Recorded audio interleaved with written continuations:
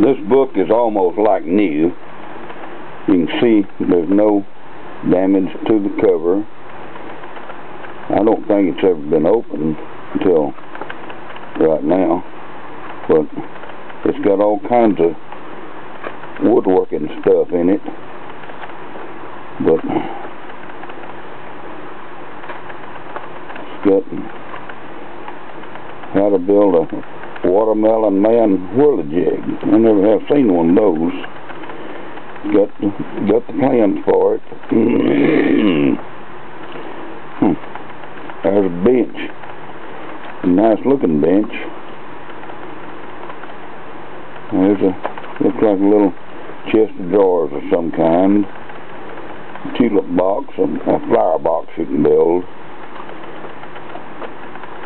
I don't know what this is. See what that is. Well, I don't know. It's a game board. I never played that game. Here's more stuff. Looks like a mirror frame. There's some kind of box. There's a bird. Some more birds. I don't know what that is. See what that is. I don't know. It's a door harp. Gets you to the door. Here's a shelf.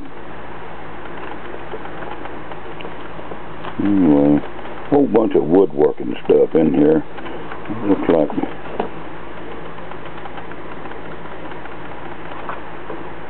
see what that is here. I don't know what that is. Well, a village. Woodworking village made out of wood. There's a cow sign.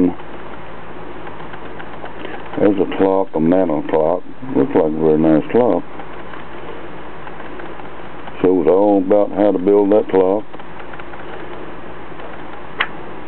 There's animal pull toys. Like a bunch of toys for your grandkids. Well, there's a whole bunch of them. There's an elephant, zebra, giraffe. There's a lion, camel, bear. Very nice book. You can see it's not hurt anywhere. Back or front. It's still in good shape. It's never been used. I never have used it. But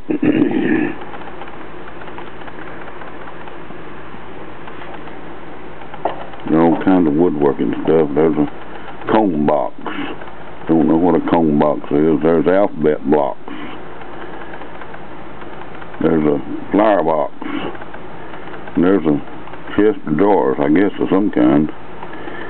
6-board bench. There's a watermelon whirligig. There's all those animals. Maybe you can see them better now. I got the book up. Anyway, there's a giraffe and an elephant, zebra. There's some ducks, and here's some pull toys. That's what this is. That's pull toys. A whole bunch of different pull toys. There's a horse. There's a clock. I'd say that's a very nice looking mantel clock. You can build that in your home workshop. I don't know what this is.